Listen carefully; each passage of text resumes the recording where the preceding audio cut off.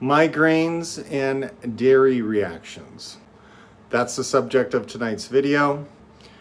A new research article has come out examining the effects of consuming dairy on migraine headaches for those who have frequent migraines.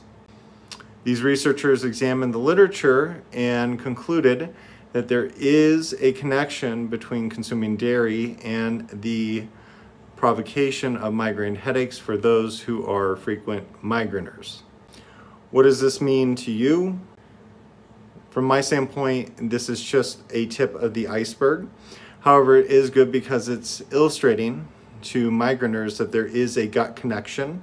And many people have been aware of cheese, chocolate, and wine for a long time as being provocative food agents for migraines.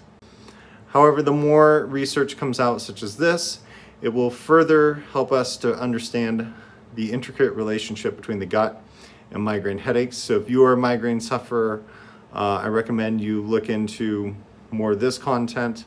Check out the PubMed database for yourself.